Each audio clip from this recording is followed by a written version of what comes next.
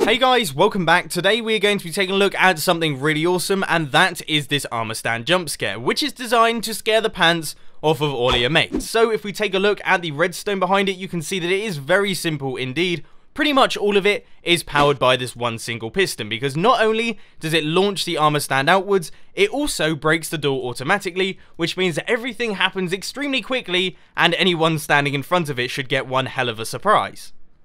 Now this little thing is good for minigame builders, custom map makers, and people on servers who fancy ruining other server members' days. Essentially, it is good for everyone, and it is also very easy to build indeed, using very little resources, so let's take a closer look at how to do it.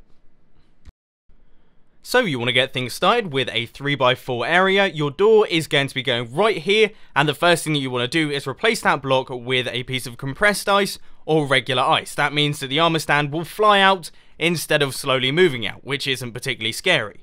Then you want to go out to the back, place a sticky piston there with a slime block on its face, then a block next to it with redstone dust like that, a repeater, and then some more redstone dust right here. And that is all of the redstone work done. Onto the decoration elements. The first thing that I would suggest is using stairs after your compressed ice, because if you keep this all on the same level, it doesn't work. The armor stand doesn't go through the doorway, and all in all, it isn't particularly scary. So next up, I'm going to create the doorway itself. I'm using nether brick because I think that looks the creepiest, but obviously you can use what you want. And then now it is time to actually put in the armor stand and the door. So the first thing you want to do is place in your armor stand, give it all the armor and the skulls that you want. You can do whatever you want with that one. And then you want to go down to the block and right click with the door, and as you can see, the armor stand and the door are both in the same block.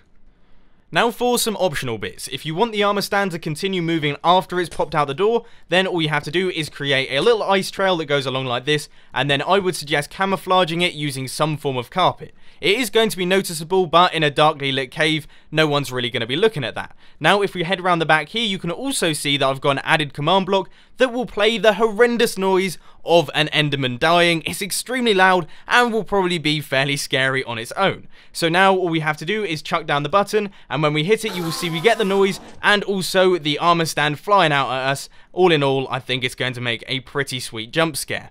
But anyway, ladies and gentlemen, that is all I've got time for today. I hope that you've enjoyed this video. If you did, please be sure to hit that like button, and if you really loved it, then make sure to subscribe. But thanks for watching, guys. This has been Mumbo, and I'm out. I'll see you later.